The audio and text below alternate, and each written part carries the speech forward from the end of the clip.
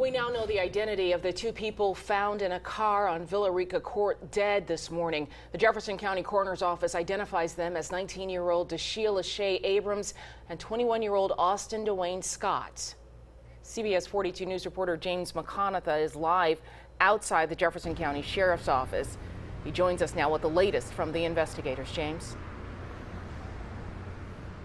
Well, Sherry, investigators believe these two victims may have only recently become involved. At the scene where investigators discovered the bodies, 19-year-old Lachey Abrams was just moments from home.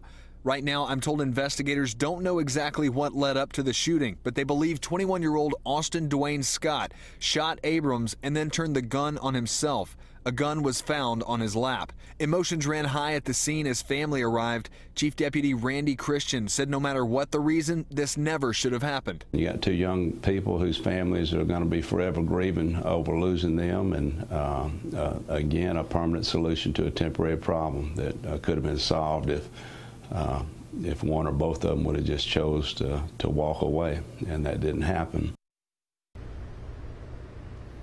The Jefferson County Coroner's Office has not yet finished its report, so the investigation is officially ongoing.